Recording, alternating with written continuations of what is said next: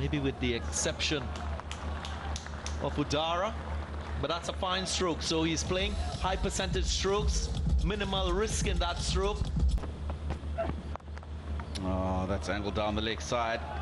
Doesn't even have to hit it, just helps it along its way.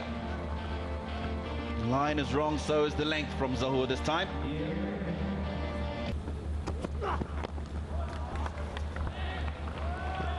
They don't really need to get extravagant.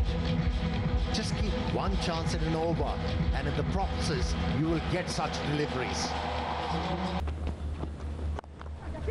Pace of the ball, hit behind point for 4, the first delivery. Zaur Khan dragging it down. Lot of pace of the ball. Nuwanidu Fernando waited for it. The fielding. Short delivery. That's 4. That's a vacant area. Square leg, but no fine leg. Fine leg is inside the 30-yard circle. Stump or just outside the off stump line. It's the line he's very good at. 12 off that over. It's a good platform. The 50 is up for Nuwanidu Fernando. With 5 fours, it's 107 for 4. But with wickets falling, certain delays, and also 2 timeouts, the players tend to get an allowance. So 4:37 is the time the overs need to be complete by. Given, that's the partnership breaker. Isru Dana with the slower, fuller one gets Nuwanidu Fernando, but he's asked for the review.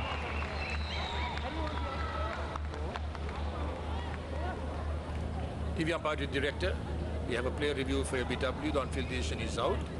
Can you start with front foot, please?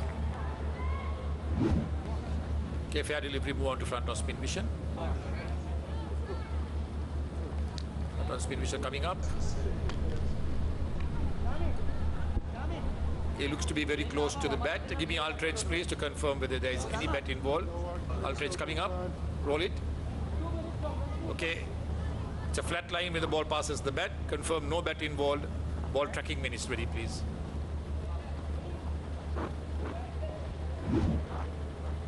Thank you. Ball tracking coming up. Ordinary decision is out.